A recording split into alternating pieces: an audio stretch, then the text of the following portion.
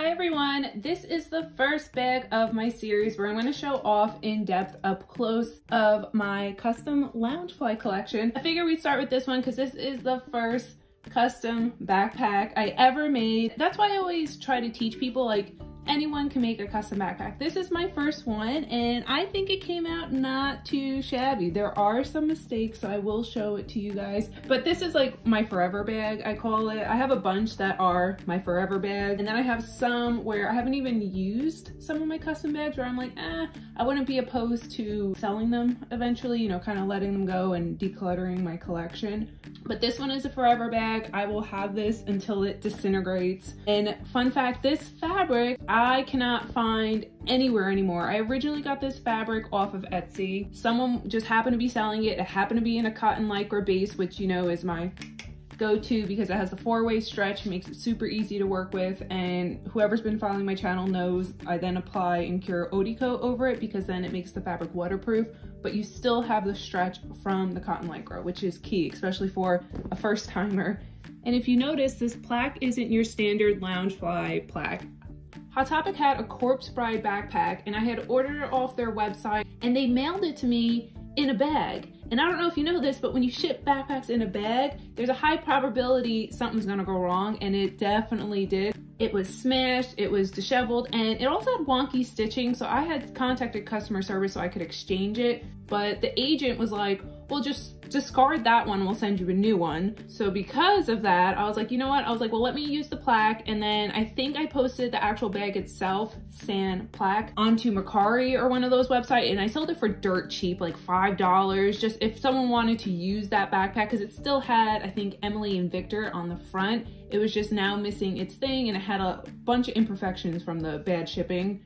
Someone bought it. Someone was happy because it was a $40 backpack that they got for $5. They're happy. I got the plaque. I'm happy. And I also, from, I think it was from Hot Topic, got these pins too. So we have Scraps over there, and then we have Emily and Victor over here, and it says A Tragic Tale of Romance. Here is a close-up of that pin and a close-up of Scraps. I typically don't add pins, or I can't say that. I used to not add pins to my backpack, but if I'm deeming it a forever backpack, I will add a pin. There's one backpack that I do have a pin on, but we'll get to that. That's not a forever backpack. So let me show you some of the imperfections. The one that stands out to me the most is over here, which you guys might look at it and be like, that's so minuscule. That's his hand, by the way. But I cut this fabric too short to be able to tuck it in. And that's why I emphasize using stretch fabric is a must. You can even see a little bit over here too, because if you cut it too short and it doesn't have stretch, like 100% cotton, you can't pull it and make it work and manipulate it and tuck it, where in this one I was able to. So you guys might not notice that imperfection, but it stands out to me and I notice it. And like, there are some parts where I tucked it, but it didn't fully go in all the way. And that's because with it being my first bag, I'm just going with the motion. Now in my seasoned age of tucking, a lot of the times now when I do it, I'll actually go back, which I never videotape because that would be boring just seeing me double tuck. I will go back, and anywhere that I might see a little bit of fabric still peeking through, I'll go back and tuck and make sure that it kind of goes to where it's supposed to be. And that's the same with like over here. Those little bits, like it drives me nuts seeing that little bit of folded fabric. So I always try to hide those. All right, let's look inside.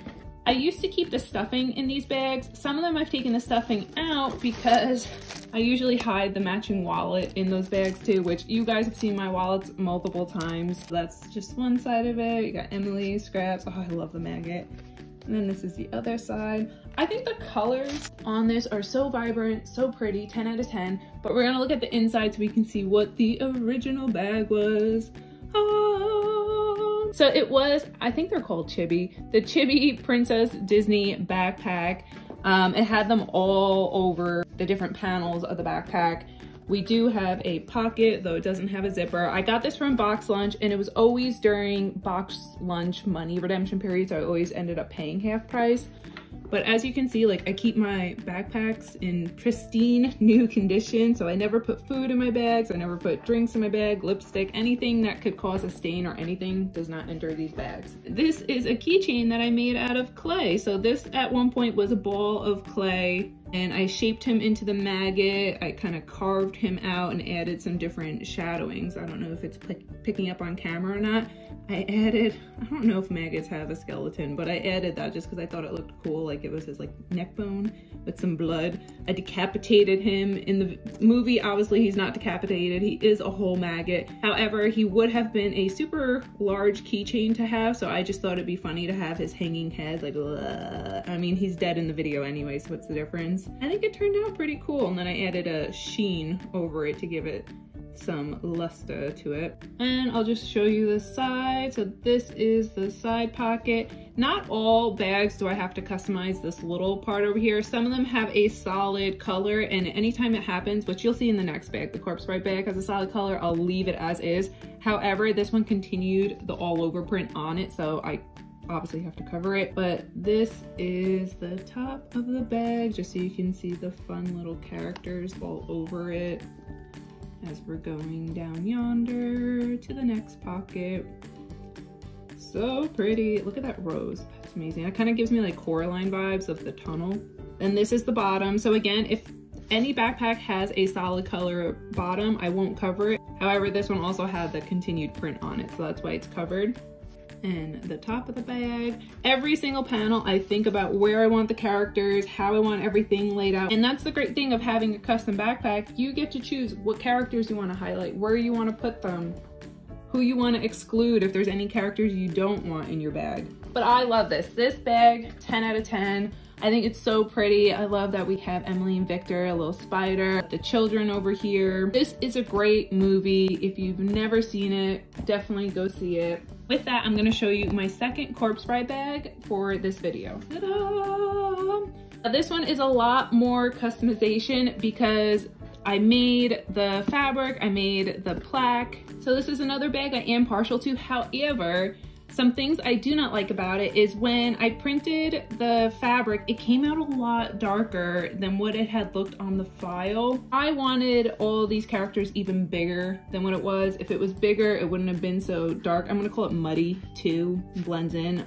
I'll insert a little snippet of what the design file I made look like compared to this. So I do love this backpack because I made the fabric and I made the plaque. However, it's not what I envisioned.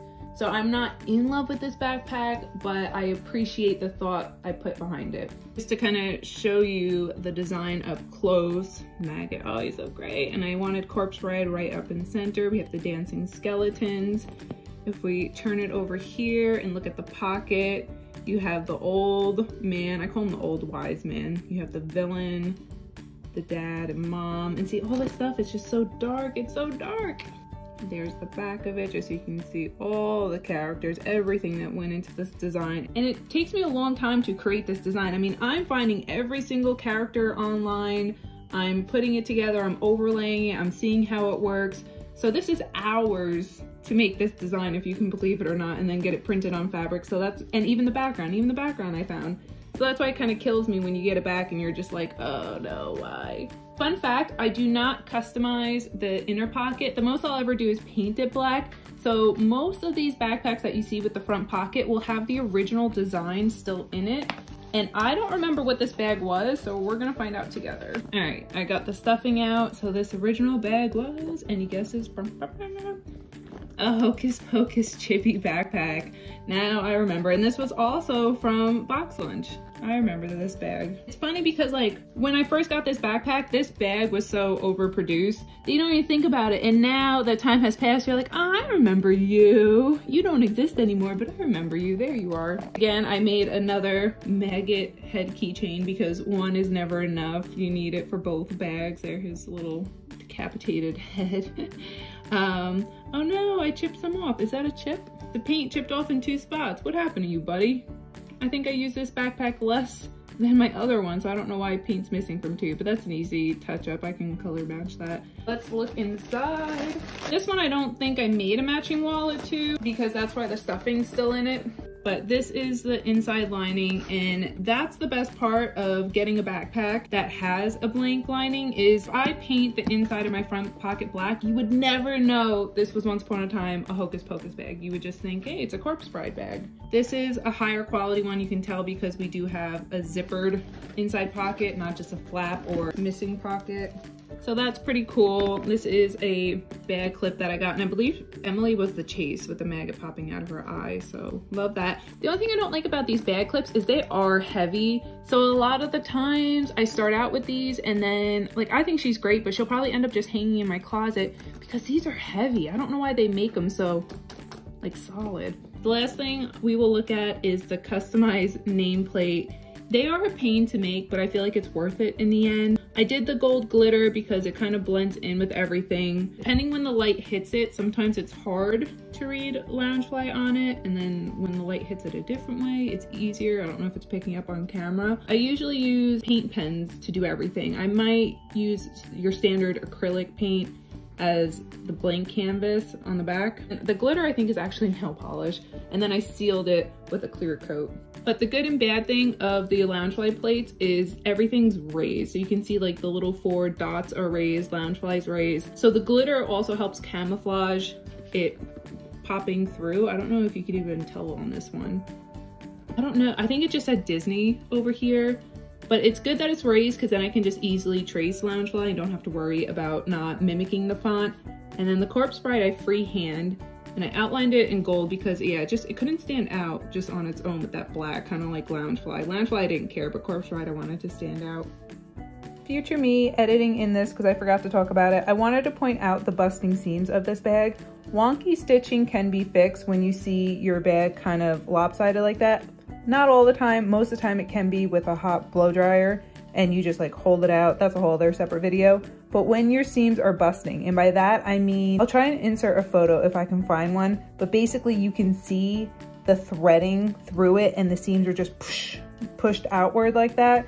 There's really nothing you can do about it because then it makes tucking the fabric hard because essentially there's just no seam. I was working with paint, sorry about that. But there's no seam because it's so much pressure that pushed against it during the factory.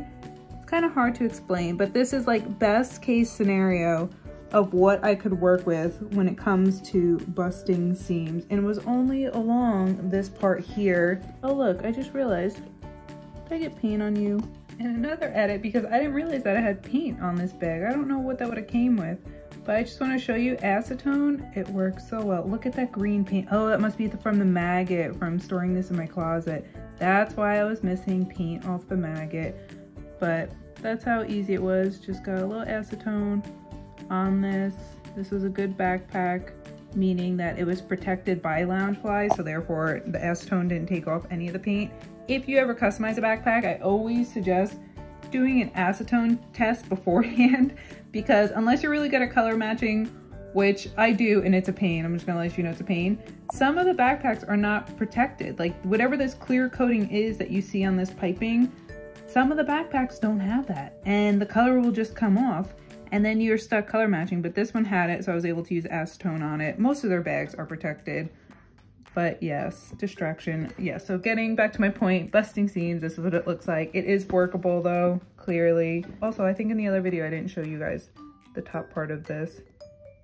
Okay, bye. And see, so this was solid, so I didn't cover up. I mean, you can, but for me, there's no point. If there's less work that I can do, then I'm taking the easy route. And same with this bottom. The bottom of the bag is a solid color. I do not want to cover this. So yeah, that's that one. Let me get my other one back. These are my 2 Corpse Bride bags. If I had to choose my favorite, it's always this one. And some people have asked me, do they last? 100%, they do. This one's gone on road trips with me and it's still held up. Now, I did make a Tiana backpack for my sister. That one needs a touch up because like she wears it to work. She wears that 24/7. So hers is gonna age a lot faster than mine where I wore this for 5 days straight and I did have heavy stuff in it, but I'm sure my sister has heavy stuff in her backpack. The Tiana one, I believe it was the exact same bag as this too. Like this teal, I think it was the Princess Chibi. I have to touch hers up, and by that I mean like the fabric over here might start peeling out, but it depends how rough you are with these bags. I'm not rough at all, so they still look absolutely brand new, as if I've never used them once. I love you, my sister, but you know, when she has her backpack and she's done with it, poop, she throws it on the floor. That's where her bag goes.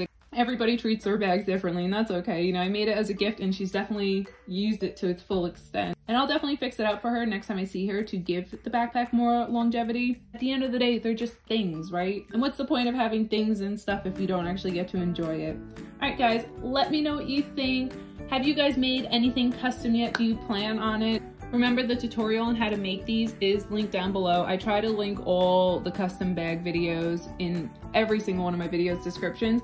Let me know what bag you want to see next, or just name a fandom. If I have it, I'll bring it out and show it to you guys, but I'll pick at random. Thanks everyone for hanging out with me today. If you want, feel free to like and subscribe, and until next time, bye friends.